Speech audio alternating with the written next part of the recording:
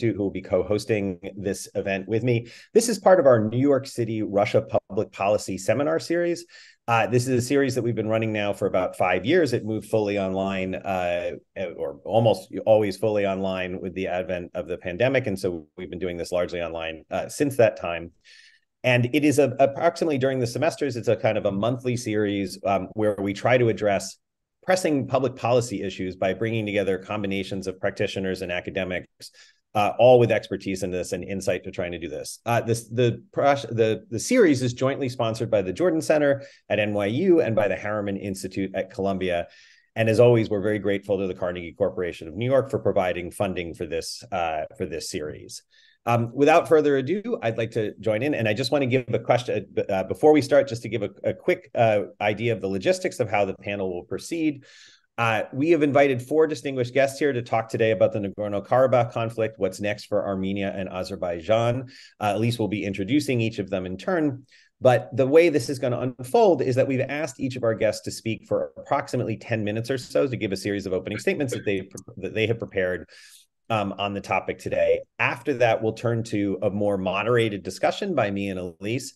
You'll have an opportunity to join this discussion by leaving questions in the Q&A feature of the webinar. So if you look down on your Zoom panel, you'll have the Q&A button and you can leave questions there. Elise and I will then draw from those questions as well as our own questions to put to the panelists. If you're watching on YouTube, you can leave questions in the comment section on YouTube as well.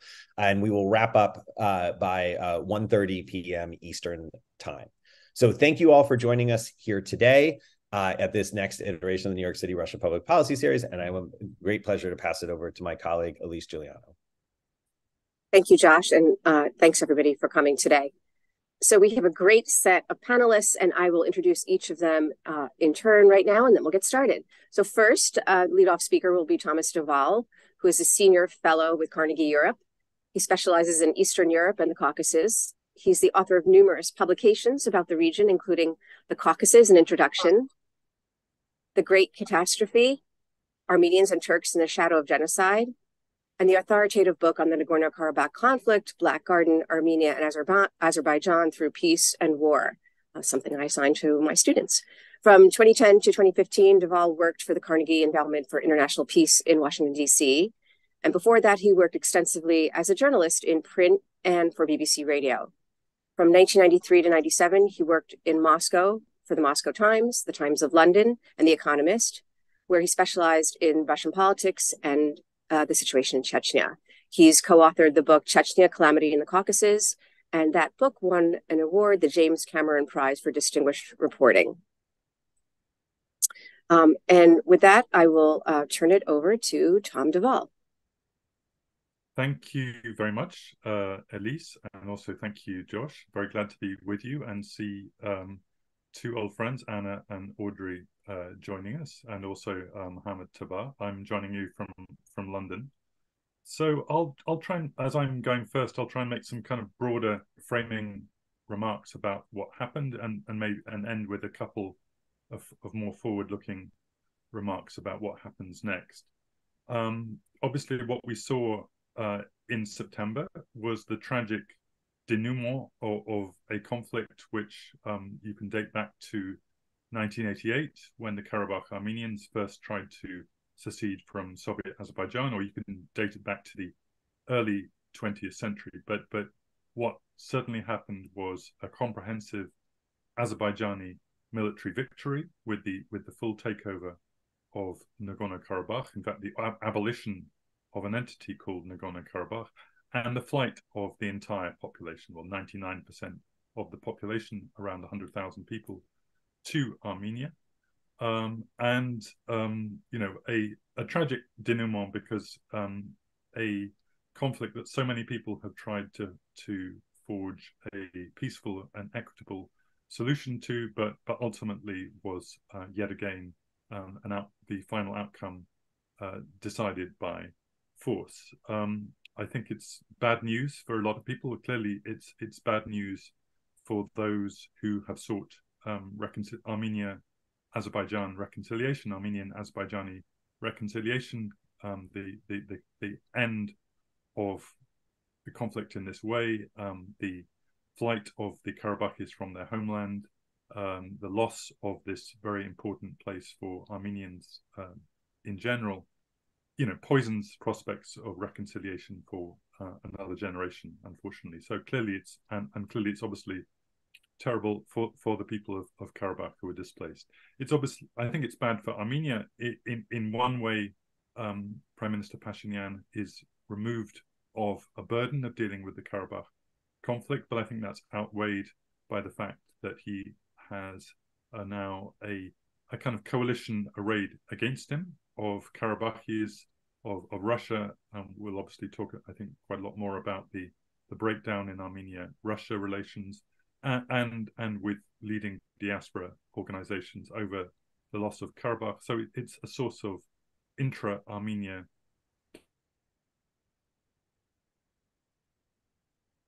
Azerbaijan in a different way. It's a very personal victory for Ilham Aliyev. He visited Stepanakert, Khankendi, on October the 15th. And if you haven't seen the footage or read the speech, he made it into a very personal, very militaristic victory occasion in which he alone stood in an empty square. He pointed to the building behind him, which had housed the Karabakh Armenian administration, and he talked about it as a personal victory for himself. He was wearing camouflage fatigues. He was later filmed a Karabakh Armenian flag. He joyfully talked about the fact that the Karabakh Armenian leaders were in detention. He said all the Azerbaijani people should be thanking Allah, which implied that the Armenians were not included in that category. So it really, I think, sets a tone for a more personalized, a more militaristic, autocratic regime in Azerbaijan, in which opposition, I think, has been silenced due to the comprehensive victory won by Aliyev. Who's responsible for this tragic outcome? Well, I think pretty much everybody. The Armenians themselves and the Karabakh Armenians, after the fall of Levon Tepetosyan in 1998, who really pushed very hard for a solution. There was very much a wait-and-see status quo posture by the Armenians, in particular the Armenians of Karabakh, supported by quite influential people and supported again by leading diaspora organizations, that they should just wait for Azerbaijan to capitulate, that they would build a new independent state of Artsakh, and wait for the world to recognize it. Well, the world had other ideas, and obviously Azerbaijan rearmed and since 2020 has reconquered the territories. The Russians certainly played a negative role in the sense that they never really pushed for an agreement, or one should say that they pushed for an agreement which suited them. But as the rather black humor joke goes, who does Russia support in the Armenia-Azerbaijan conflict? Russia supports the conflict, and I think that was the case for many years. And Russia obviously played a pivotal role in the September events, in that having deployed a peacekeeping force, the peacekeeping force was stood down, allowing the Azerbaijanis to do this full military takeover. But obviously the West also played a role. I see a kind of vicious circle here in Western diplomacy, that no one in the region really committed themselves fully to a peace process, and Western actors therefore never took this peace process fully seriously. They engaged more in conflict mitigation and conflict management than in full conflict mediation. And in turn, the lack of Western interest, I think, signaled to the conflict parties that it wasn't worth them making big compromises. So, clearly this is a region still of rather marginal Western interest, but the West also has a responsibility. But clearly the biggest responsibility for what just happened lies with Azerbaijan, with President Aliyev, since 2020. I mean, that's the pivotal date when Azerbaijan suddenly became the dominant force. in the region by its comprehensive military victory. And after that military victory, Azerbaijan definitely had choices. It was constantly urged by Western partners to be magnanimous, to cut a deal with the Karabakh Armenians, offer them some kind of autonomy, to treat Pashinyan and Armenia basically as a partner in the South Caucasus, to work together on communication routes and to reduce Russian influence in the region. That was the Western pitch continuously to Baku post-2020. Instead, President Aliyev kept up the anti-Armenian rhetoric.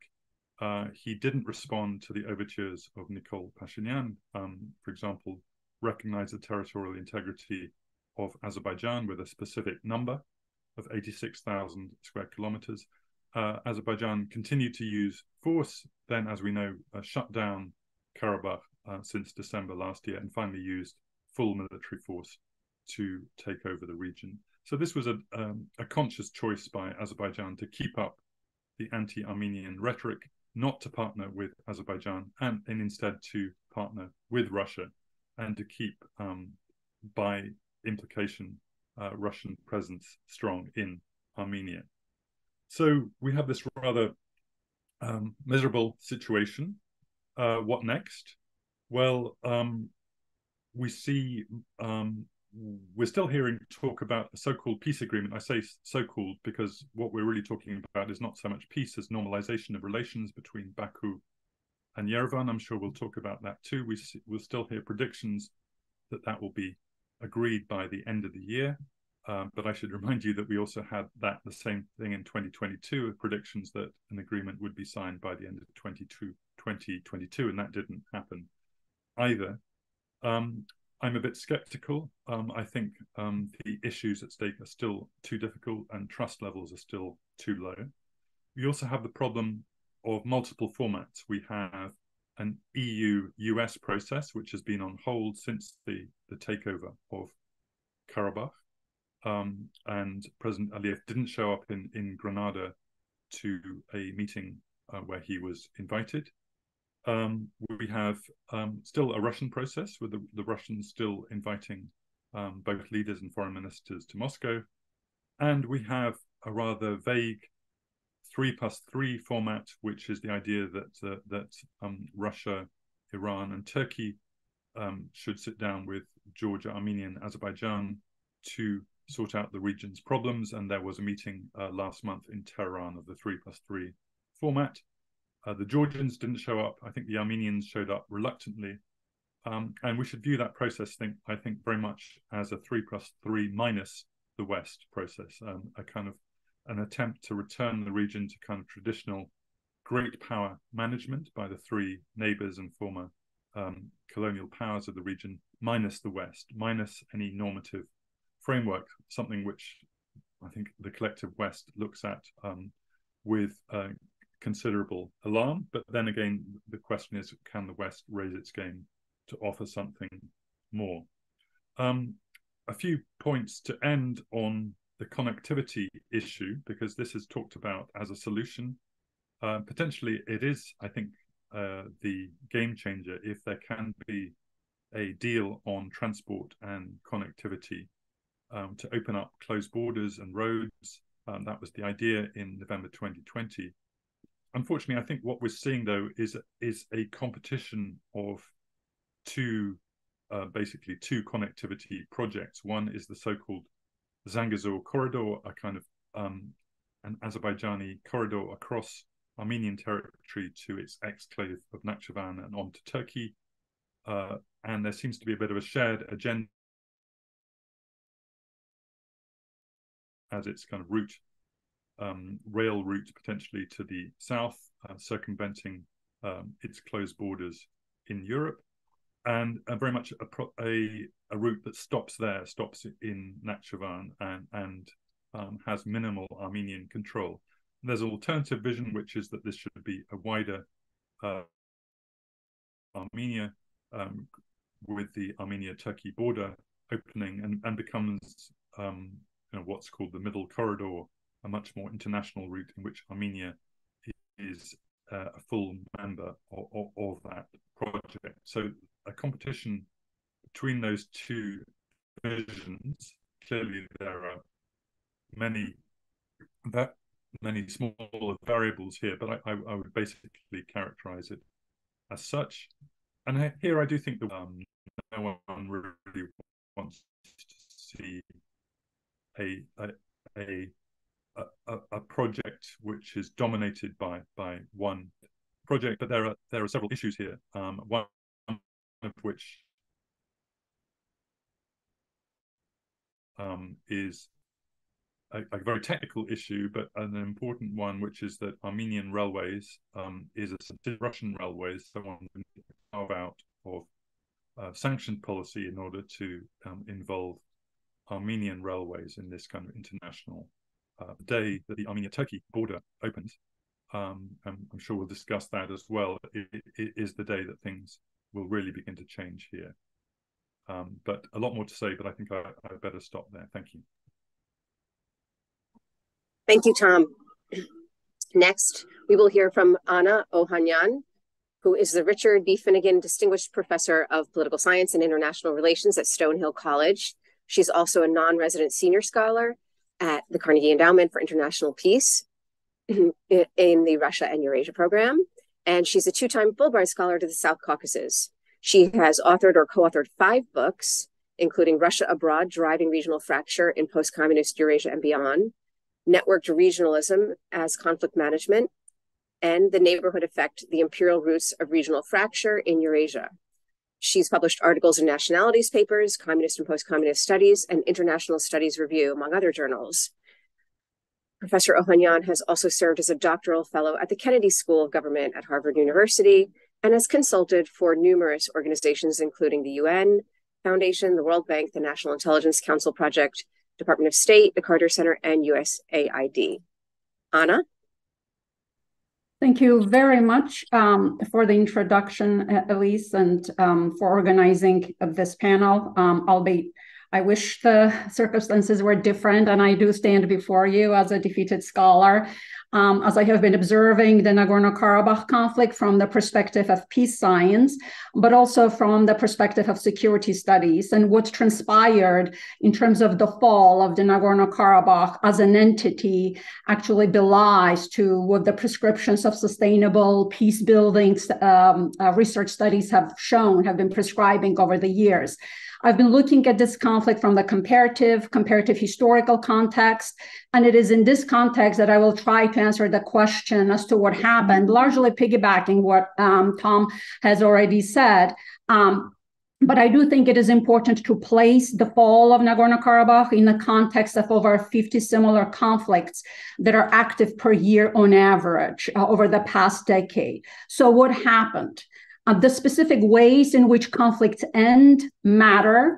They matter for the minorities. They matter for the victorious state. They matter for the people who live in victorious state and for the regional neighborhood in general. Forms of conflict management, patterns of conflict diplomacy are powerful levers of order building or fracture in a particular region.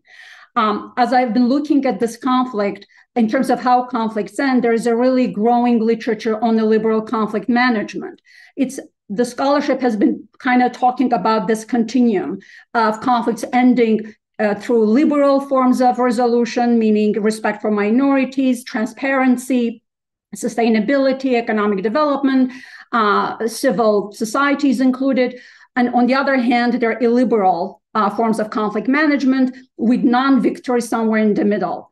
The liberal outcomes tend to end with negotiated settlements and Wallerstein's quality peace here, defined by security, transparency, and predictability for the victim being an important measure. So examples of liberal ends of conflict is the Eastern Slavonia in Croatia, Namibia's independence from South Africa. Number of conflicts ending peacefully through negotiated settlements had increased from 14% to 40% from the twilight years of the Cold War up until the mid-2010s. This is not clearly what transpired in Nagorno-Karabakh. The illiberal outcome, the victor's peace, these are conflicts that end with war and militarization, total domination of by the victorious party. An example of these types of endings are Angola's militarized end of its decade-long civil war, Sri Lanka's victor's peace over Tamils, Russia's victory over Chechnya, Ethiopia's victory over Tigray, and I have written an article in International Negotiation titled "Illiberal Peace: Oxymoron or a Political Necessity," where I argue that Nagorno-Karabakh falls in this pattern. And Lawrence Brower just published a very important article in the World Politics Journal, arguing that this is a classic case, textbook case of authoritarian conflict management. I strongly recommend Lawrence's article, but I do disagree both with Lawrence's point that this is a authoritarian conflict management, as well as with myself, actually, that article that this is an illiberal end. The article that I wrote was before the siege, before the militarized attack. So what I'm arguing is that the fall of Nagorno-Karabakh does not fall on this spectrum at all. And this is really worrisome for those of us thinking and researching about conflict management in the 21st century in the context of great power rivalries. So the end of the Nagorno-Karabakh conflict, if we could call it at that, does not conform to none of these outcomes, not even to victor's peace, simply because this conflict ended with an ethnic cleansing, with one of the conflict parties forced out of its indigenous presence. But much more important, I would argue, at least from my research, is that it resulted in institutional obliteration as an outcome consequential for long-term peace building. So it does demonstrate the possibility of conflicts ending through an ethnic cleansing. And in this respect, implications of this particular ending will be quite specific for not only for domestic stability in both countries, obviously the victim community, but also the regional neighborhood. In terms of how was this outcome possible politically? And this is where security perspective, security studies is really helpful rather than the peace studies. In terms of, so this was essentially, there is a hybridity of conditions on the ground, meaning there's a military attack on the entity, but it was a culmination of nearly year-long humanitarian blockade of the entity. And this viewing the two outcomes together is crucial.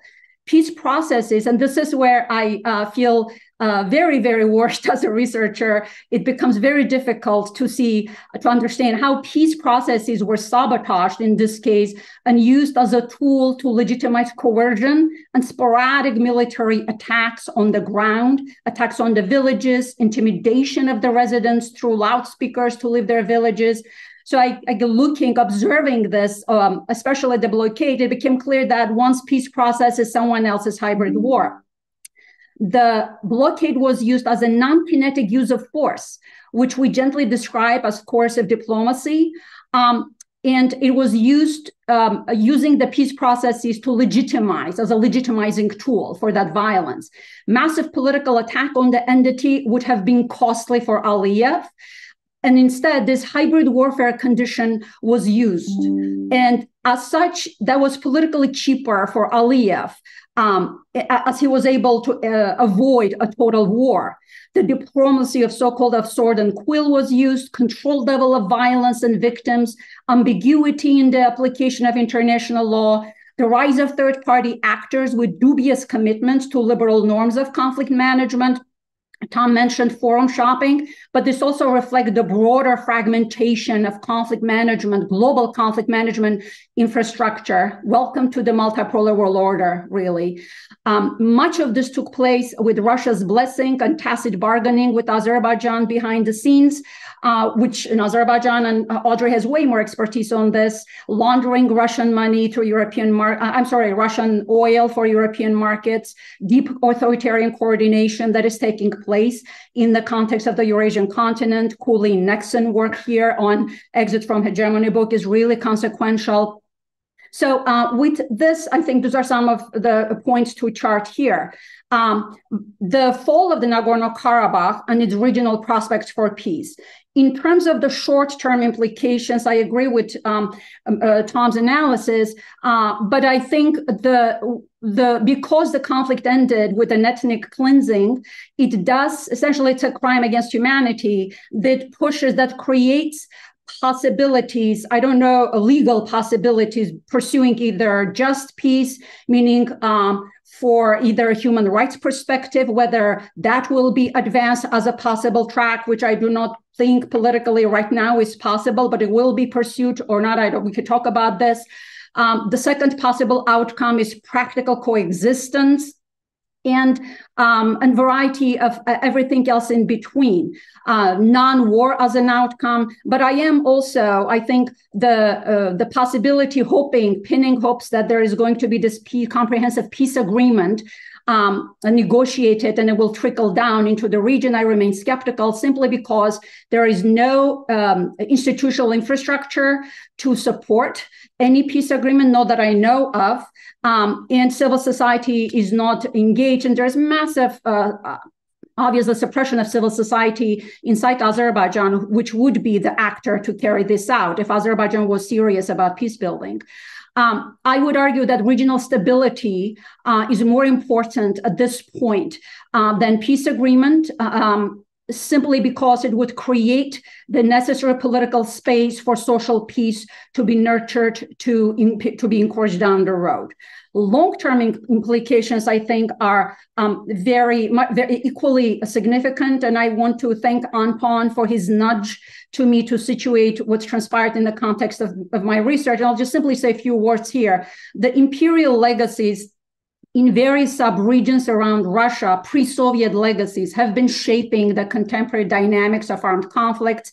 I have tried to show this in my last book, In the Neighborhood Effect, where I've studied the Habsburg, Ottoman, Russian empires and their select peripheries, imperial peripheries, where I've argued that those imperial peripheries, they were endowed with civic connectivity and the modicum of representative institutions at the time, where cross-conflict civic groups converged and bargained, have been more effective in managing geopolitical rivalry in their neighborhoods over time. One more point on this. My comparative historical analysis of those several imperial peripheries in the three empires have also shown that regions pacify over time when there's civic depth and a modicum of political space for these political groups to connect. Imperial peripheries with such patterns of connectivity have been better positioned to create strong states and managed armed conflict after the end of the Cold War.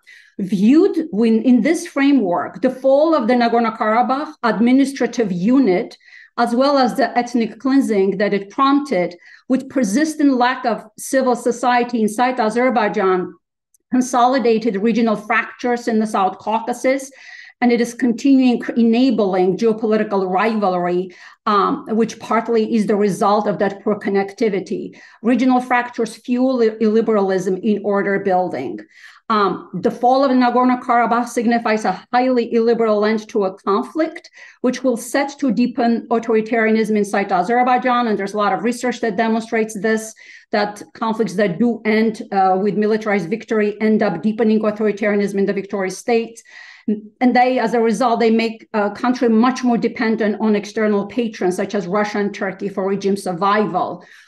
Mitchell Orenstein's work, Land in Between, is a really useful resource to understand Aliyev's maneuvering.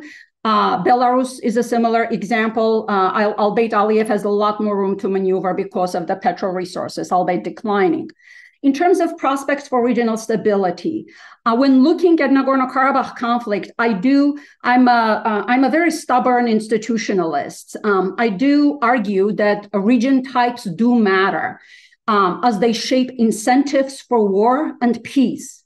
And the causes of this conflict, some of which I argue in my book predate the Soviet Union, imperial legacies reverberate, but the drivers of this conflict, even in the most modern state since the 80s, are different from the contemporary drivers of the conflict.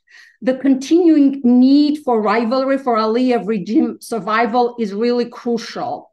In comparative studies of regime types, that are in conflict, Armenia, Azerbaijan are described as a dangerous dyad, meaning you have one is a nascent democracy, one is also an authoritarian state, and these dyads are particularly destabilizing. In this case, it's not only that Azerbaijan is an authoritarian actor, but it has a personalized petroautocracy with oil dependency and rapidly declining reserves. These types of states, the research shows, are more likely to start wars. Opening borders is contrary, I would argue, to Aliyev's interests and his domestic governance trajectories and choices thus far. His governance has been too centralized. I do think that opening borders, rules-based within South Caucasus, would generate huge economic dividends, not just for Armenians, but also for the Azerbaijanis, particularly concerning that Azerbaijan as a state is facing the green transition. But I do think the peace processes do not distinguish between the interests of the regime versus the interests of the society at large. The logic of corridors as opposed to regional openness is favored by President Aliyev, which again is not in the interest of the Azerbaijani state, I would argue. In terms of the quote unquote Zangezur corridor, I just want to let you know you're at about 12 minutes now. Okay, very good. So I will stop here. Simply, I'll just say, in regards to the Zangezur corridor, I just published a piece in Foreign Policy where I do go into great detail on this, simply to say that the region actually is hugely significant. Armenia's south, their territorial integrity, to the prospects of Eurasian connectivity on the terms of the liberal order. Thank you. Thank you, Anna. And now we will hear from Audrey Alstad, who is professor of history at the University of Massachusetts, Amherst. She's the author of The Politics of Culture in Soviet Azerbaijan, 1920 to 1940, The Azerbaijani Turks, Power and Identity Under Russian Rule, and Frustrated Democracy in Post-Soviet Azerbaijan. Her current book project is First in The American Diplomats Who Opened Embassies in New Post-Soviet States, 1992. Interesting. She has written dozens of articles on the politics, culture, and history of Azerbaijan, published in the US, the UK, France, Turkey, and Azerbaijan. Professor Alstad holds a PhD from the University of Chicago and an honorary doctorate from Khazar University in Baku in Azerbaijan. She has been a recipient of various grants, including the Woodrow Wilson International Center for Scholars, grants from Harvard Russian Research Center, and the US Institute of Peace. She's been a consultant for Freedom House, Oxford Analytica, Radio Liberty, the U.S. Department of Justice, Immigration and Naturalization Service, the U.S. State Department, the Commission for Security and Cooperation in Europe, and other agencies. Audrey? Thanks very much, Elisa. It's good to see all of you. And I want to thank NYU and the Harriman Institute, and of course, Josh and Anton for their work on this. It's a pleasure to be here. Thank you. Recently, a journalist asked me for an interview on Nagorno-Karabakh going all the way back, she said, to 2020. I declined this invitation, but the request alerted me to the lack of historical perspective on this issue, like so many others. The Soviet Union is long gone. And so to many people, and especially those who are new to studying this problem, all of the Soviet policies which contributed significantly to this particular conflict in mountainous Karabakh, like others, are ignored, if not completely forgotten.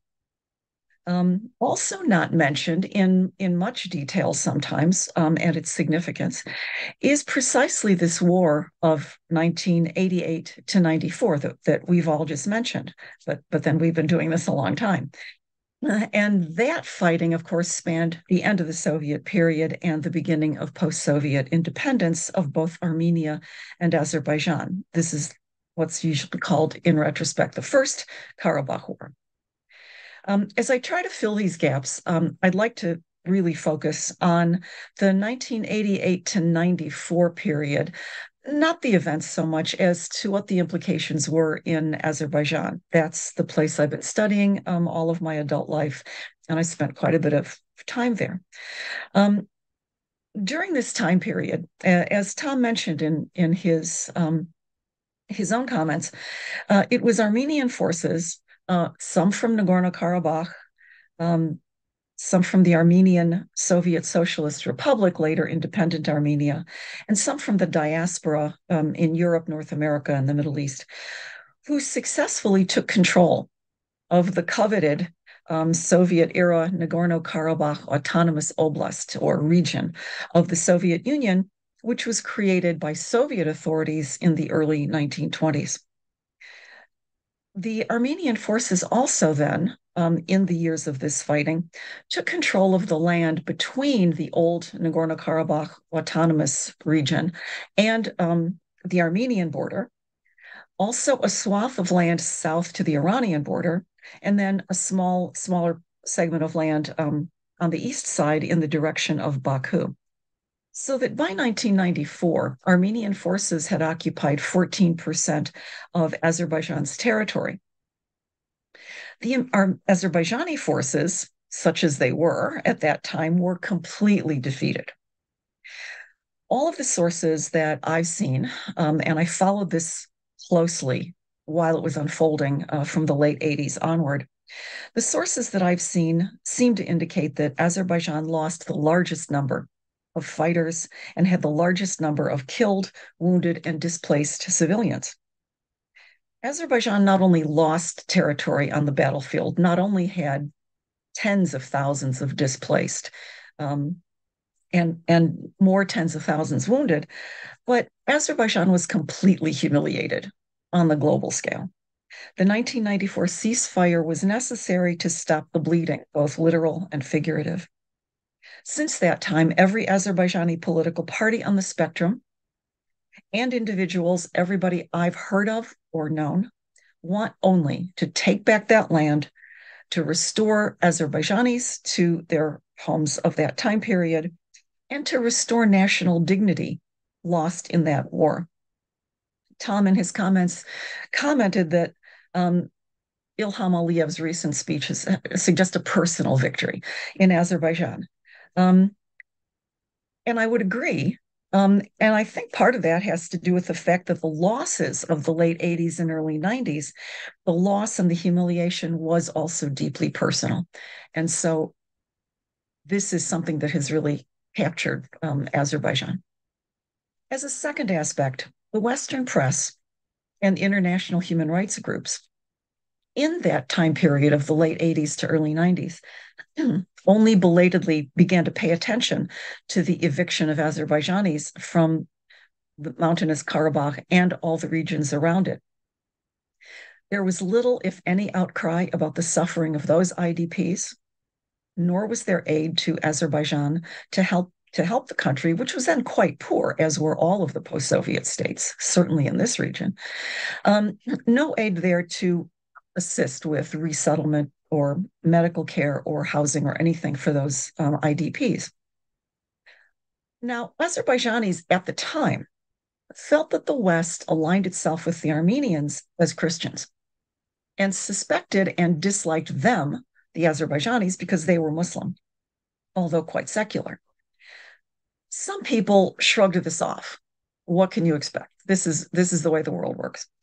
And others were very bitter about it. The bitterness and the conflict stem from conflicting claims to the mountainous Karabakh and the adjacent regions as well. The national movements of the 19th century of both groups claimed virtually all of this territory. And when they were independent from 1918 to 20, both of them attempted to draw borders and to have borders recognized in such a way that all of these essentially maximalist or close to maximalist claims were recognized. In the end, in 1920, when both then came under Soviet rule, this now became, in a sense, the problem of the Communist Party and of Moscow. And the committees dealing with these included Georgian and Armenian communists, and Stalin was often in some of these meetings. In the end, although this is a complicated, long process, Nakhchivan went to Azerbaijan, Zengizur to Armenia, and Nagorno-Karabakh, in from the earliest things I wrote back in 88, 89, I called it an apple of discord. And I think that it is, and I think that it was meant to be. The territory was put inside of Azerbaijan, but a border was drawn around it to indicate an autonomous region that would have cultural autonomy and extensive self-rule. Both the Azerbaijanis and the Armenians found this to be objectionable. And the special status annoyed the Azerbaijanis, and the fact that it was not in Armenia annoyed the Armenians. So the change of that war of 1988 to 94 achieved a key Armenian aim, which was to retake Nagorno-Karabakh. And now Azerbaijan became the disgruntled party. And so I think that its efforts to retake it were really predictable. There was no chance they were going to make a move in 1994 or really any time in the 90s at all. But they were just going to wait. Azerbaijan, as an independent state, has pretty crucial strengths. It has a larger population than Armenia and a higher birth rate, a higher population growth. It has an alliance with Turkey that ended up training its military and, of course, selling lots of weapon systems. It cultivated an alliance with Israel, which also sold weapon systems. And Azerbaijan had the oil and gas resources to pay for all of this. By about 2012, Azerbaijan's military budget equaled Armenia's entire state budget. Baku was going to move against the Armenian-held territory and was building up the means to do so. It was also exceedingly important to the government of Ilham Aliyev, because as he became a more authoritarian ruler, he wanted to legitimize that authoritarianism and silence his critics, especially domestically. When Azerbaijan launched its offensive in 2020, and again this fall of 2023, Western states raised a cry again about the eviction of Armenians and of ethnic cleansing. And once again, the Azerbaijanis, although nobody said this, but they said internally, they said to one another, you know, where were these voices when our people were being ethnic cleansed, when we were being evicted, etc.? I do not mean this as an excuse for Azerbaijani actions in any way, because, you know, Tom's pointed out all of the things that have been happening. Anna has pointed out, you know, a systematic analysis of these events. But I raise the issue because I think Westerners need to be aware of it, that it's a sore point in Azerbaijan, rhetorically, but also politically. And conferences like this, and governments and international organizations raise human rights considerations, as they should, as they must. At the same time, they need to realize that the Azerbaijani government has had an appalling human rights record domestically, that it has failed in even its most sincere sounding promises to uphold human rights and to build democracy throughout its history as an independent state. And I would say most of all under Ilham Aliyev in the 21st century. Nonetheless, the United States, the EU, other countries have continued to do business with it and have put these issues of democracy building and human rights on a back burner. Now, some Azerbaijanis will say Western governments just care more about the repression of Armenians than they do about the repression of Azerbaijani regime critics, human rights activists, and journalists inside Azerbaijan. It is an old refrain. Again, this is not to excuse Azerbaijan, but I am glad to see, because I'm glad to see issues about human rights being raised in any venue. But Westerners need to understand that they will be accused of holding a double standard. The same regime can be repressive, but when its victims are its own citizens, other Azerbaijanis, fellow Muslims, the criticism will be brief, and it will take a backseat to cooperation for business, energy, military cooperation, etc. And they will be accused of a double standard. As for what's next, I don't know what's next. But I do think that this immensely strengthens Ilham Aliyev and his rule. The few voices that had emerged against warfare and in favor of peace, most of those people, I believe, are already in jail in Azerbaijan. The movement against them was very swift. Azerbaijan is holding a very strong hand, so to speak, and is not vulnerable to all of the sorts of criticism and pressures that the human rights community or the diplomatic community might wish that they were, because they have oil and natural gas. Europe still wants and needs it, as do others. Moreover, the immediate regional powers, the neighbors of Russia, Iran, Turkey, care much more about what happens in the South Caucasus than farther removed countries, including the United States. Connectivity, if that can be developed, is, I think, a very important issue in order to move ahead and possibly peacefully, again, a deal on railroad or road transportation and pipelines. But I think that would only work within a firm peace treaty that assured the territorial integrity of Armenia as well as all of the other parties. I'm very eager to hear what others have to say, and I hope we can expand some of these discussions in the question period. Thanks. Thank you, Audrey. And now we will hear from our final speaker, Mohammed Tabar. He is an associate professor in the Department of International Affairs at the Bush School. His research areas include international security and Middle East politics. He's the author of Religious Statecraft, The Politics of Islam in Iran. Dr. Tabar has been a fellow or a visiting scholar at Rice University's Baker Institute for Public Policy, Harvard University's Center for the Middle East, Cambridge University's Center of Islamic Studies, and George Washington University's Institute for Middle East Studies. His articles have appeared in Security Studies, PS, Political Science and Politics, Journal of Strategic Studies, and Political Science Quarterly. Dr. Tabar is currently working on two research projects, one on nuclear statecraft and hybrid regimes, and the other on Marxist armed organizations in Iran. He has a PhD in government from Georgetown University. Mohammed?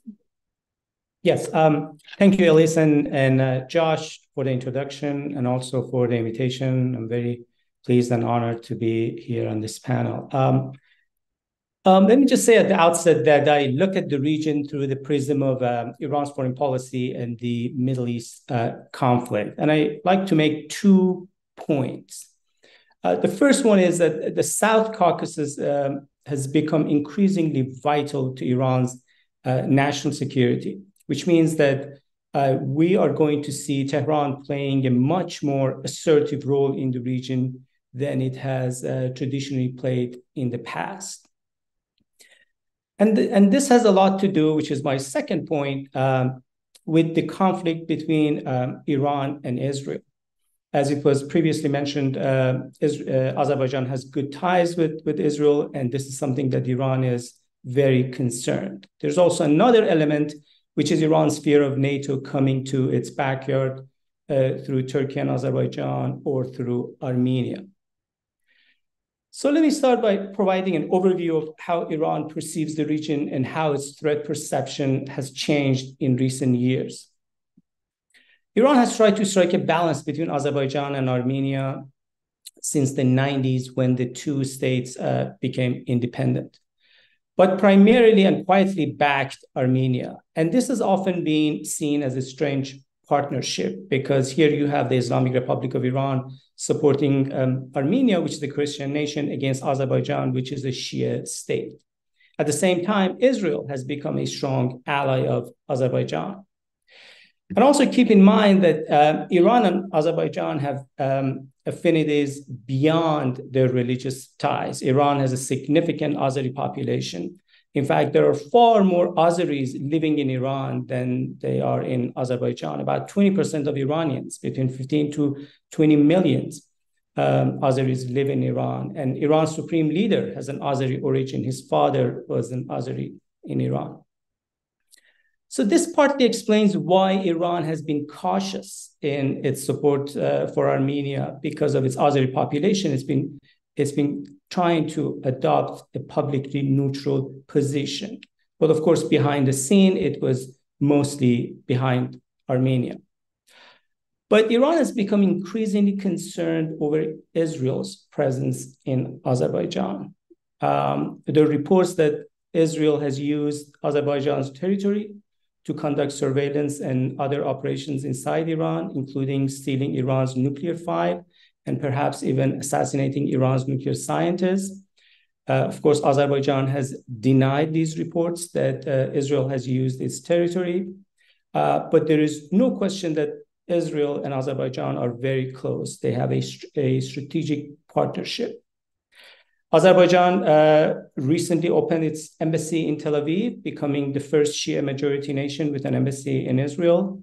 And as you all remember, last January, when there was a gunman in Tehran going into the embassy of Azerbaijan and killing a couple of people there. After that, Azerbaijan shut down its embassy in Tehran, and it hasn't opened it yet.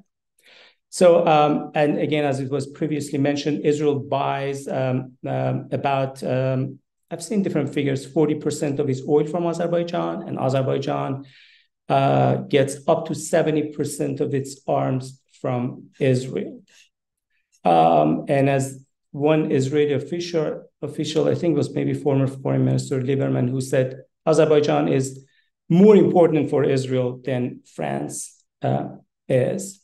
And the reason is basically Iran. Just as Iran has a presence in Lebanon, north of Israel, through Hezbollah, Israel is allying with Iran's northern neighbor, which is Azerbaijan.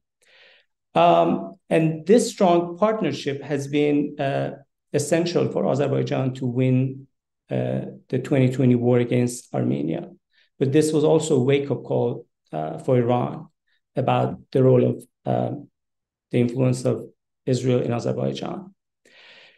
So on the one hand, Iran has publicly backed Azerbaijan's recent victory to capture Nagorno-Karabakh, saying that the area belongs to Azerbaijan. But on the other hand, it's deeply concerned that this victory is emboldening President Aliyev, who could launch military operations further inside Armenia.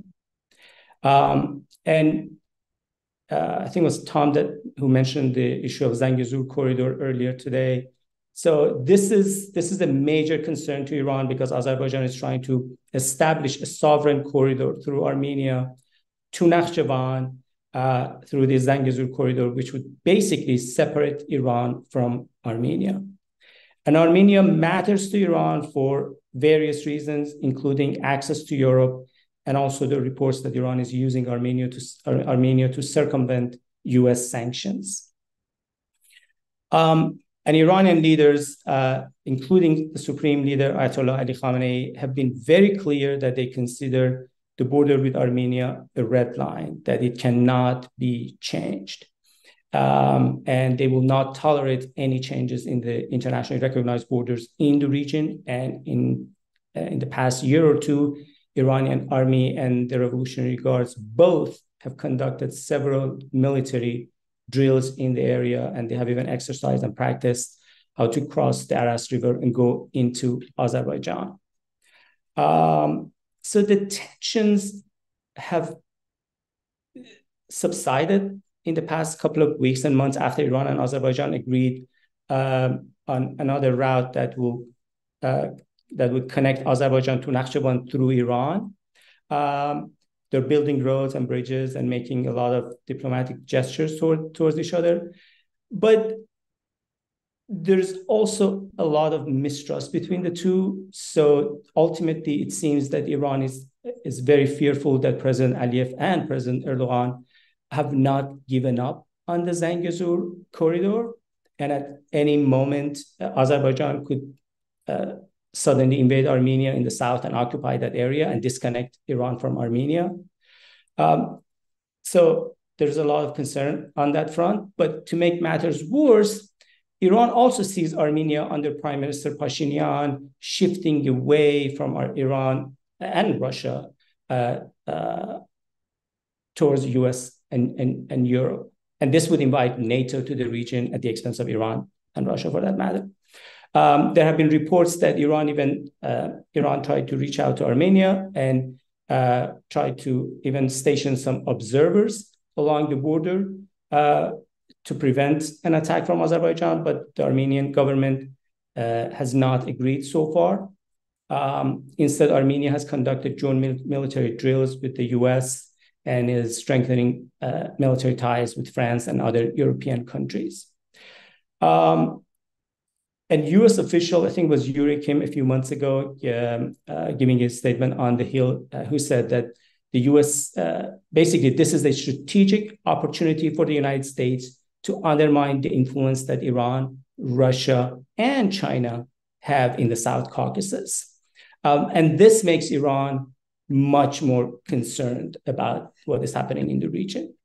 And Iran has warned Armenia and, more importantly, Azerbaijan, that it does not tolerate external forces in the region. And it would like to resolve the issues through the 3+3 formula. The Revolutionary Guards in the past few months, some of the social media outlets that have been loosely affiliated with the Revolutionary Guards, they have released a lot of provocative videos that show Iran's military drills, its missile and drone capabilities, and basically they're signaling that Iran is ready to go in and stop Azerbaijan from occupying south of Armenia and establishing the Zangezur corridor. So as far as Iran is concerned, the region remains very volatile, and unlike the past when Iran was not very active in the region, this time around, they seem that they're ready to react pretty quickly because they don't want, as I said, access to Armenia and to Russia. And as I mentioned, there's also the issue of how they use Armenia to circumvent US sanctions. And they're also hoping that if there is a change in the Armenian government at some point, so they can strengthen the relationship again and could establish again another alliance with Russia and possibly even bringing China. So these are the reports that you keep hearing from the Iranian media, that this is about not just about Azerbaijan. This is also about NATO coming to the region. It's also about Israel, and it's going to at the expense of Iran, Russia, and China. And as I said, I was really surprised that even US officials publicly stated that. So let me stop here, and I'm happy to answer any questions. Thank you. Fantastic. Thank you so much, Mohammed. Thanks to all of our panelists for those great presentations. I want to remind the people in the audience that you can add questions if you're on the webinar in the Q&A. If you're on YouTube, you can add questions in the chat as well.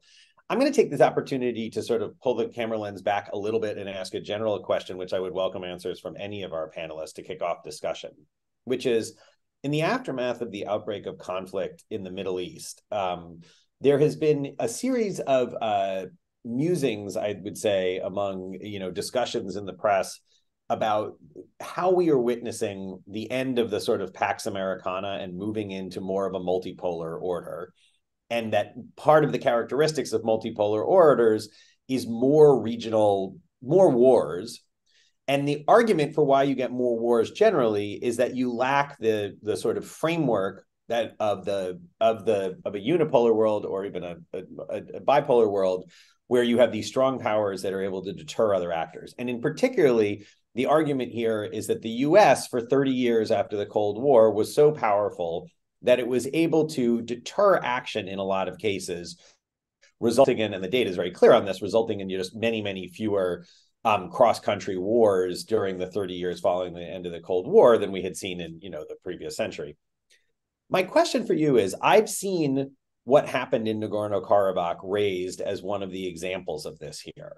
And so as experts on what happened in Nagorno-Karabakh, I'm super interested in getting your take on this. Is this something that happens in 2023 and in 2020 and in these last couple of years, precisely because we've hit the point where the U.S. can no longer deter action in a way that it previously did, because it now faces a rising China, because it faces this sort of more multipolar emerging world.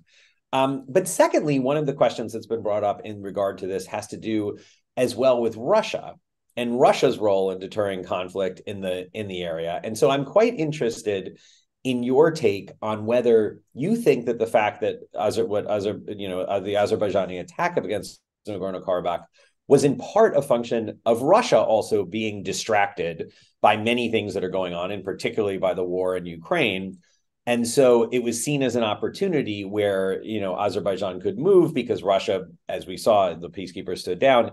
Is that an incorrect interpretation? Is it more that Russia is this idea that Russia, maybe this wasn't in Russia's interest, but it acquiesced because it didn't have the capacity to deter that it had had previously? Or was it more a story that, Russia actually not caring anymore for other reasons? And this story about the sort of more likely to see localized conflict because larger powers are less likely to be invested in preventing it is not correct in this particular case. So any sort of take on that? I'm trying to understand how Nagorno-Karabakh fits into these larger arguments. Yes, Anna, you want to start? I'll get the ball rolling. That is a very important question, Josh. And I think about differently. I'm actually a little bit more confused, but I'll tell you as to why it's very difficult to kind of come at it in one way. On the one hand, in the context of East Asia, actually, I'm forgetting the name of the scholar who argued that this argument that it's the US that has been keeping the Asian peace, he has challenged against it, saying that the Asian peace for the past several decades has survived and sustained itself because the regional states were able to make the deals to create regional organizations, ASEAN in particular.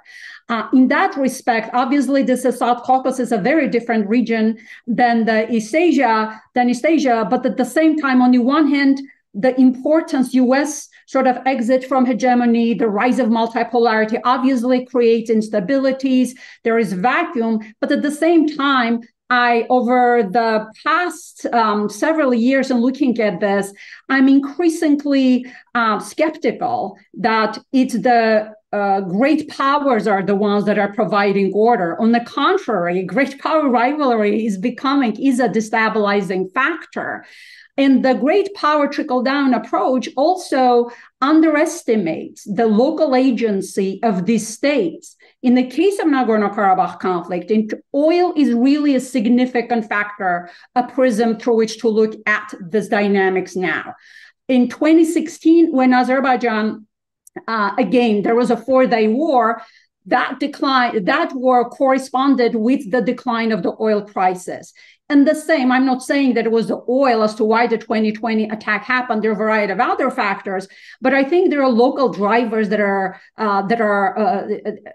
important to consider. In the context and in my neighborhood effect book, I try to engage with this question: how do regions pacify?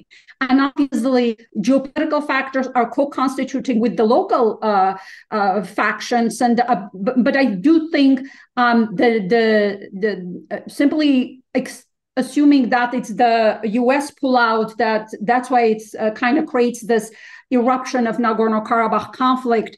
Obviously, if U.S. was involved, if there was firmer, stronger support for liberal approaches to solving the conflict, the OSCE Minsk group was not deep enough. It regularly was being criticized by Aliyev, but criticized for the wrong reasons. He sabotaged all the peace processes over the years. So I think the need for beefing up peace processes was needed, and that's where the U.S. attention, the decline of U.S. attention is problematic. In terms of Russia decline argument, and I'll stop here, Russia is reconstituting. Again, Lawrence Bowers has written a really interesting piece, very important piece on this as to how Russia is, I'm forgetting the term, stake building, meaning Russia is not looking at Nagorno-Karabakh in territorial terms anymore in South Caucasus because it's realizing it is weakened in a way that it cannot maintain its physical presence there. But at the same time, it's regrouping, reconstituting its connections through all kinds of networks. Corruption remains a factor. But of course, Russia is in a process of imperial decline, very slow decline. And the only response in managing Russia's decline is through strengthening the states. And states strengthened through democratization. I hate to sound like a diehard liberal here, but I do think that the value of strong, legitimate governments, publicly legitimate governments, is a really important resource in generating stakeholders for peace and security and building security from the bottom up. Thank you. Thomas? Yeah, can I jump in? Thank you. Yeah, I mean, I think the challenge here is that the South Caucasus is kind of three regions, possibly more in one. It's kind of part of a European space, and maybe in which OSCE, was attempting to resolve this conflict. It's also part of a kind of Russian neighborhood in which Russia was seeking to be the dominant power. And as Mohammed has set out for us, it's also increasingly part of a kind of Middle East dynamics as well. And we could even add, India-Pakistan rivalry now extending to Armenia, Azerbaijan. So it makes it hard to kind of fit into one category or the other. And I think we're seeing two simultaneous processes here. One is a kind of Russia kind of downgrading its role in order to stay in the game and giving up on Karabakh in the name of keeping its routes to the south open, which means it partners with Azerbaijan. And there's a lot of a very thick relationship between Russia and Azerbaijan, which I don't think people in the West are sufficiently noticing. It's all about trade. It's about oil and gas. It's about Russia having lost its access to the West, moving south, and identifying Azerbaijan as its link to the south. And it's about this kind of managed rivalry, I forget whose term this was, between Russia and Turkey, where they kind of, manage their differences in the South Caucasus and also have a shared agenda. And that shared agenda is very much about keeping the West out. And simultaneously, we've actually got the EU. I'm sitting in London, so no longer in the EU, but not far away. The EU actually upping its game in the South Caucasus, being the more important Western player now than the US. And we should mention today that the EU just gave Georgia candidate status. Celebrations on the streets of Tbilisi tonight, with many caveats, but this is a huge step. So the EU in Georgia, and Armenians welcoming that, because that they see that the closer Georgia moves towards the EU, the more they can kind of cling to the Georgians' coattails.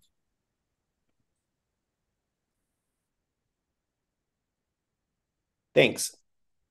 Okay. Elise, yeah, you want to go? Yeah. Okay, so I think I'm just going to, some of the questions have been addressed, maybe not directly, but in some ways, and I'm going to try to combine a series of questions by Christina Dadurian about is there any role for the UN to play here? And she's kind of asking about these developments in light of what's happening in Gaza and the conflict, the war of Israel against Gaza, and whether the kind of response to that has any implications for the response of the UN or of the West in general to try to protect civilians, or the larger issue of what some people would label a genocide, although we know that's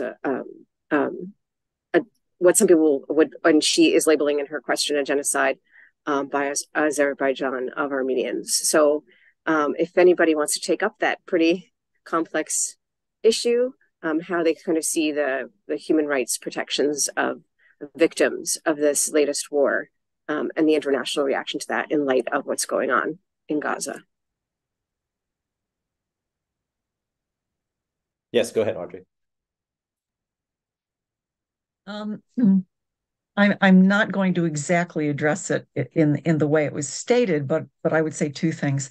One is that I think that the United Nations right now is pretty much maxed out in terms of where it can deploy sources. And I'm sorry to say, I think that its prestige has really declined in recent years. And this might be an area where they might decline to get involved. I'd also say that if both Azerbaijan and Armenia have to agree to their presence, Aliyev would probably disagree. In other words, would not welcome UN presence.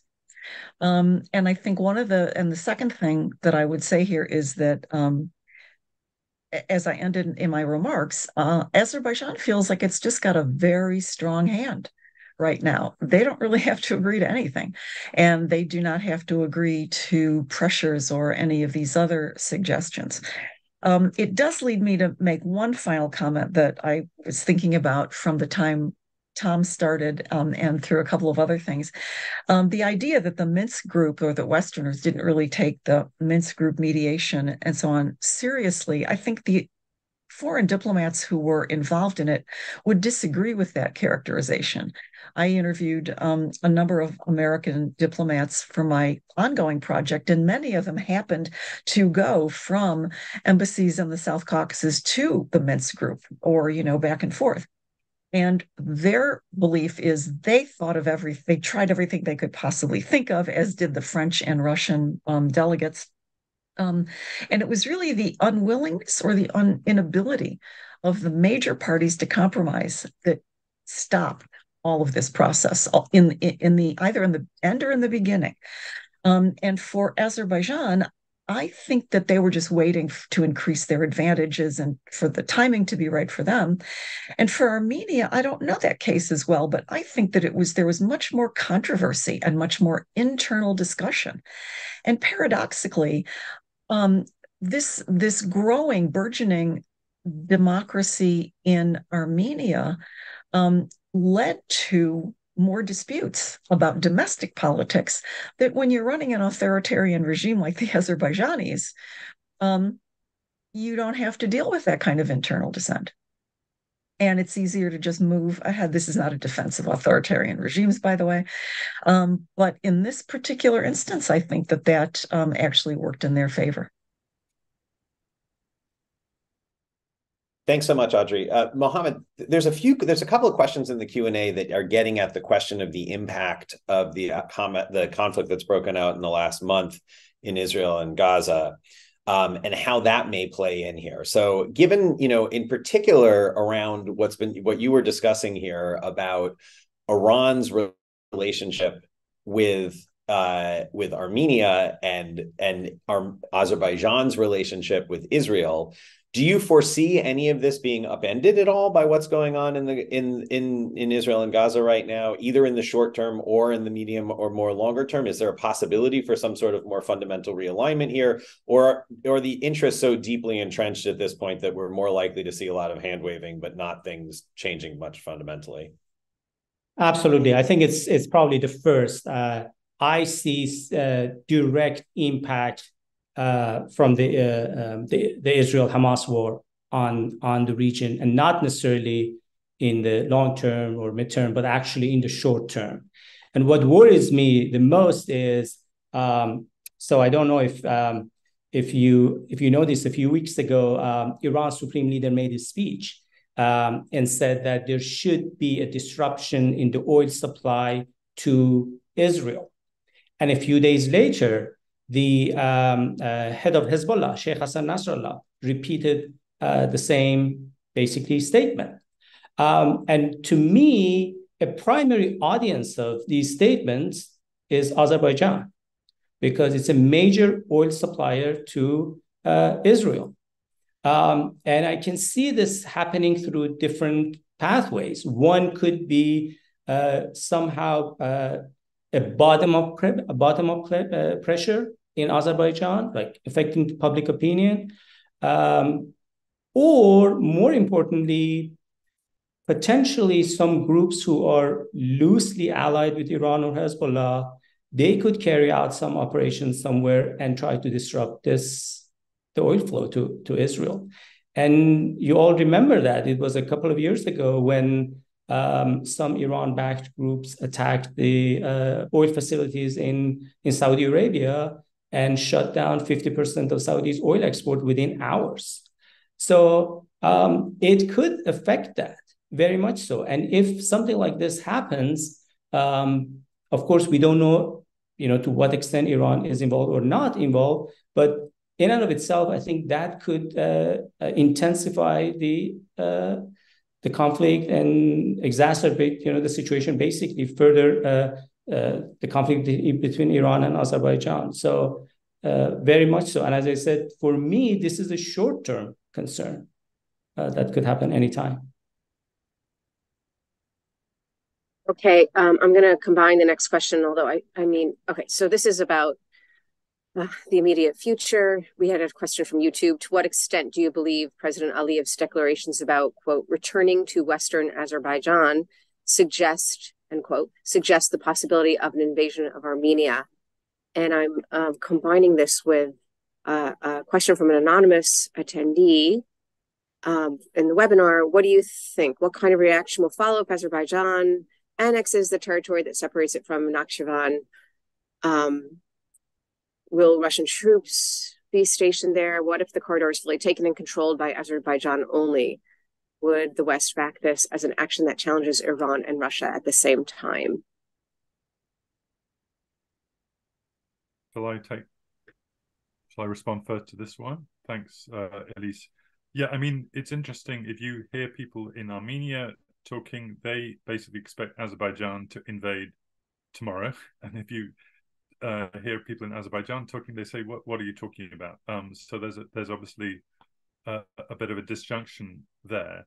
Clearly, there's been, and this has been the case since 2020, a lot of threatening language from President Aliyev, the use of Western Azerbaijan to talk about Armenia, this term, which sounds extremely irredentist. The fact that he does not basically directly recognize the territorial integrity of Armenia. He does in the way that Pashinyan does of Azerbaijan. Statements he's made about Zangezur corridor.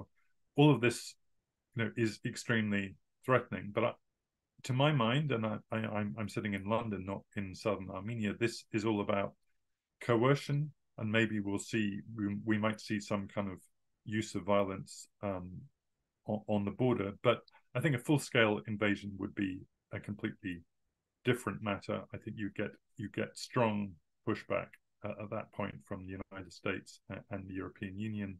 And more to the point, what would you do if you actually occupied southern Armenia and your objective was to build an international railway? Well, that's hardly favorable conditions to do so. I see it much more being a case of coercion of Armenia, backed up, I would guess, by both Russia and Turkey, saying that we want this corridor and we want it on our terms, with this kind of threat of force, which probably will not be applied. But as I say, I'm sitting in London, not in Armenia, and I understand that the Armenians have basically seen this kind of coercion over the last 3 years and are understandably quite afraid.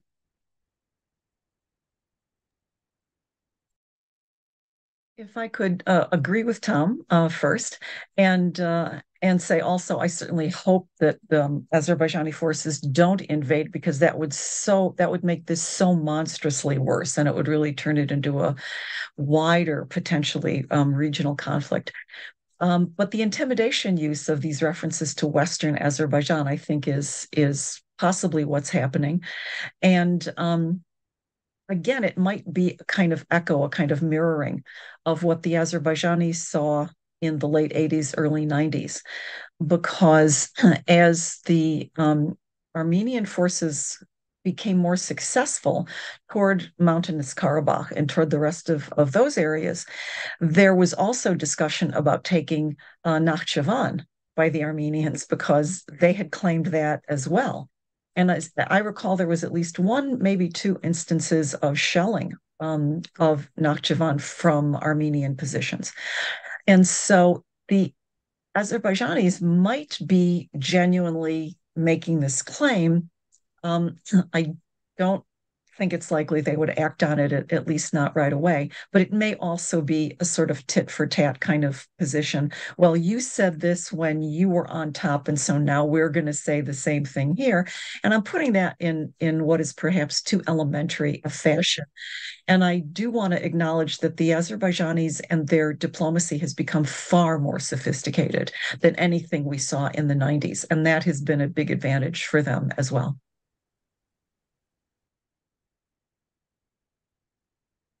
Anna, you want to add on that? Yeah, I wanted to piggyback on that. And I think on few points, I think the Azerbaijani rhetoric, expansionist rhetoric, after Azerbaijan has been getting, essentially the fall of the Nagorno-Karabakh is an indication, I think it's the obvious point, that this conflict has stopped being about Nagorno-Karabakh for Azerbaijan a long time ago, that there are other drivers in Azerbaijani behavior. And again, it's the domestic unreformed state of Azerbaijan as a country is the key factor, at least that I see it. If in regards to Armenia's Sunni region, quote unquote, Zangezur corridor, if Azerbaijan did try, I think the more likely scenario, similar to what's happening elsewhere in the world, and Turkey has been doing this, military limited annexations in Syria, buffer zones, etc. There's good scholarship that has demonstrated that while overall norms against conquest, territorial conquest, have been the strongest and have been crucial in protecting, maintaining world stability, by the way, norms that have originated from the beginning of the 20th century from the Latin American states, that while those norms are still holding strong, there is an increase in limited military interventions, limited annexations, short of a total warfare. So if Azerbaijan did try, even the United States, the response to sort of the support Armenia's territorial integrity, the language has been, it was interesting, very detailed, saying any kind of breach on Armenia's territorial integrity will generate a response. The Western response to the ethnic cleansing of Nagorno-Karabakh in not involving essentially just Russia, the West, just watching as Azerbaijan, Turkey-backed Azerbaijan did the 2020 war. Part of it is because the language of territorial sovereignty, sort of the tyranny of territorial sovereignty, has allowed that. So internationally, they could justify it that way. It's Azerbaijan's quote-unquote internal affairs. But any attack on Armenia's borders, that's a whole different ball game. That would be that essentially would put Aliyev in the same category as Putin. And I do think that there will be much stronger response from the West on Aliyev, and it would be a huge miscalculation on the side of Aliyev. Would he do it? We have seen powers, political elites doing self-sabotage. I think it's quite possible. But at the same time, particularly considering the mobilization of the Muslim world as a result of the Hamas attack in Israel, right, the war in Israel, it does create uncertainties inside Azerbaijan. See the mobilization in Dagestan, inside Russia. I realize that within Azerbaijan, religious components, religious groups have been suppressed. But at the same time, this would be a big unknown to start something on the border. And again, while Azerbaijani foreign policy is militarized, Azerbaijan is a weak rentier state with declining oil reserves. And it is that domestic weakness that is driving the militarization. And I'll conclude simply saying that it is in this context that the Sunni region, Armenia's Sunni region, which is what I wrote in the foreign policy article, will make or break the Western liberal rules-based connectivity of the Eurasian continent. I look at the Armenian Sunni issue from the perspective of Eurasian continentalism, and I do think it is very much in Western interest, and as well as Iran's, in maintaining predictability, rules-based world order, rules-based connectivity in South Caucasus would be beneficial both to Iran as well as the West. And if we see things, depending how this is settled, I think it's Armenian Sunni region is a good marker as to what's happening to the Western's ability in supporting the rules-based world order. Okay, we're running very short on time, and I want to be mindful of our panelists' time and thank them again for joining us here today. But there are a bunch, and I want to thank, we got lots of questions in the Q&A. This is a very engaged audience. I want to sort of bundle a bunch of questions together and ask our panelists for very concise answers, whoever wants to weigh in on this. But we have a bunch of different questions about Armenia's support going forward. And a number of them sort of take the flavor of, can the West and maybe other countries as well, such as India, replace the guarantee that the security guarantee for Armenia that the Russians used to provide to Armenia? And then there's a couple on the other side, which is like, is Russia really as out of the business of providing guarantees to Armenia as it looks at the moment? I think we've talked a little bit more about that already, but just sort of, if you might maybe add, just, since a lot of people were interested, and if we could close with just a couple brief comments on that from anyone who wants to speak on that. Yes. Okay, we'll go Audrey and then Anna, and if I can ask you both to try to keep it under a minute would be great. Russia's prime foreign policy interest is Russia. If we look over the past century, 2 centuries, 5 centuries, when Russia's strong, Russia takes what it wants. Russia has never been a dependable protector of Armenia unless it's in Russian interests to do so. But Russia cares about the Caucasus and power in the Caucasus, and that is a pathway to the Middle East. So there is not, to answer that question, there is not, as far as I can see, any other power that would take that position. Armenia is on its own, I think, without Russia, and has many tools at its disposal. But I would not count on Russia, and I don't see anybody, especially not India, taking its place.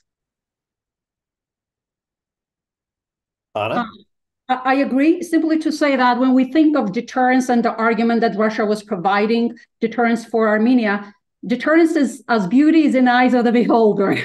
The Russian quote-unquote support for Armenia over the past decades, I would argue, Azerbaijani sort of waiting its time, that had a lot more to do with the oil prices being on the up than with Russia's push against Azerbaijan. Moving forward, I think the type of hard sort of security guarantees that Armenians say that Russia was providing, which it was not. Russia's support has been very costly for Armenian state. I think the world is not moving in that direction.